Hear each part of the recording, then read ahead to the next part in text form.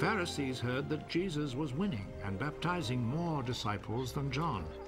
Actually, Jesus himself did not baptize anyone, only his disciples did. So when Jesus heard what was being said, he left Judea and went back to Galilee. On his way there, he had to go through Samaria. In Samaria, he came to a town named Sychar, which was not far from the field that Jacob had given to his son Joseph. Jacob's well was there, and Jesus, tired out by the trip, sat down by the well. It was about noon.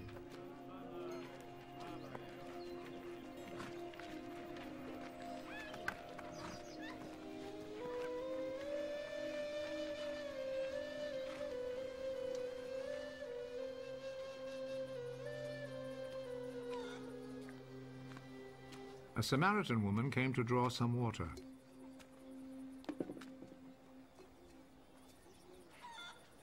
Give me a drink of water. His disciples had gone into town to buy food. You're a Jew and I'm a Samaritan. So how can you ask me for a drink? Jews will not use the same cups and bowls that Samaritans use. If you only knew what God gives, and who it is that is asking you for a drink, you would ask him. And he would give you a life-giving water. Sir, you don't have a bucket and the well is deep. Where would you get that life-giving water? It was our ancestor Jacob who gave us this well. He and his children and his flocks all drank from it. You don't claim to be greater than Jacob, do you? Those who drink this water will get thirsty again.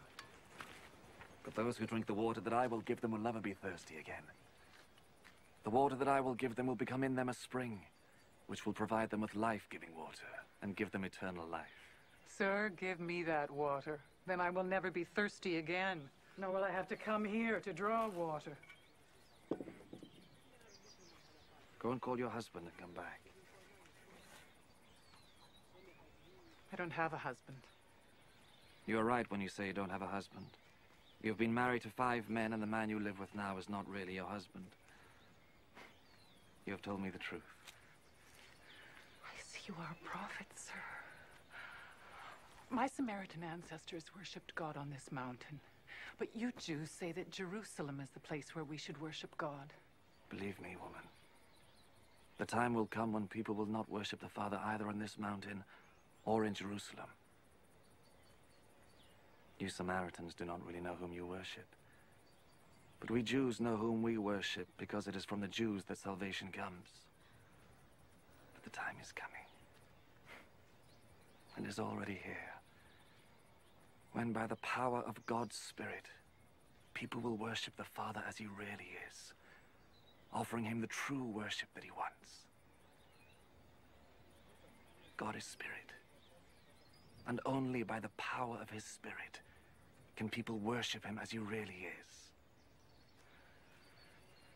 I know that the Messiah will come, and when he comes, he will tell us everything. I am he. I who am talking with you. At that moment, Jesus' disciples returned, and they were greatly surprised to find him talking with a woman. But none of them said to her, "What do you want?" or asked him, "Why are you talking with her?" Then the woman left her water jar and went back to the town.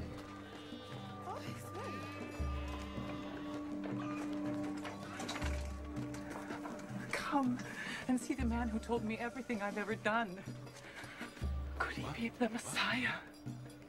So they left the town and went to Jesus. In the meantime, the disciples were begging Jesus, "Teacher, have something to eat." But he answered, I have food to eat that you know nothing about. So the disciples started asking among themselves, "Could somebody have brought him food?" My food is to obey the will of the one who sent me, and to finish the work he gave me to do.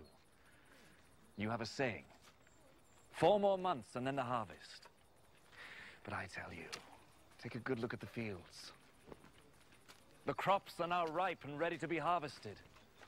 The one who reaps the harvest is being paid and gathers the crops for eternal life. So the one who plants and the one who reaps will be glad together. For the saying is true.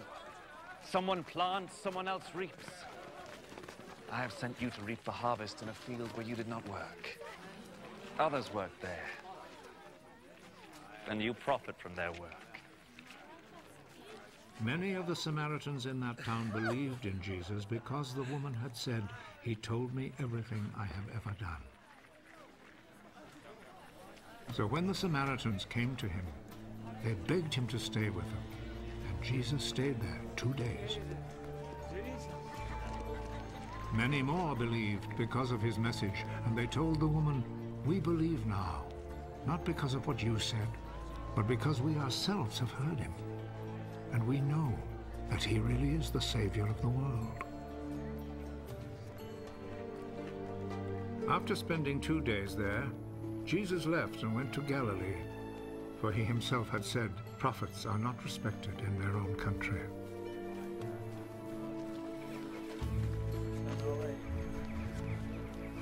When he arrived in Galilee, the people there welcomed him, because they had gone to the Passover festival in Jerusalem and had seen everything that he had done during the festival.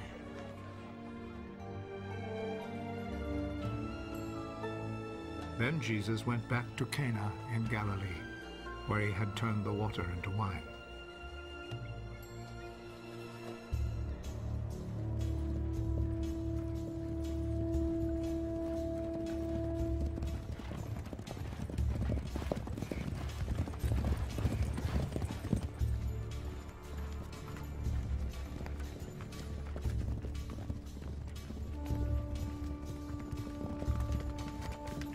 A government official was there whose son was sick in Capernaum.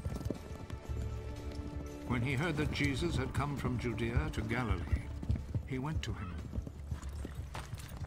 and asked him to go to Capernaum and heal his son, who was about to die. None of you will ever believe unless you see miracles and wonders. Sir, come with me.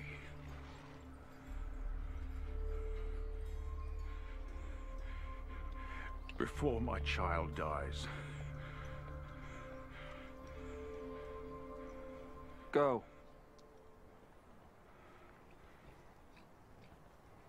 Your son will live. The man believed Jesus' words and went.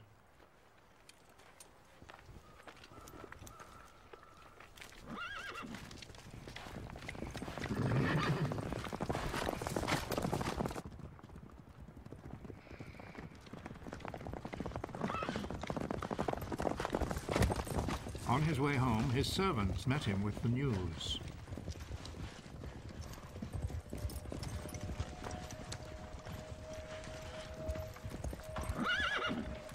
Your boy is going to live. He asked them what time it was when his son got better.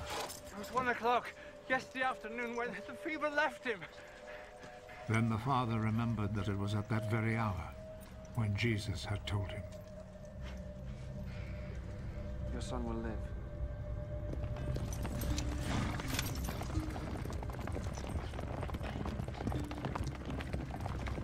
So he and all his family believed. This was the second miracle that Jesus performed after coming from Judea to Galilee.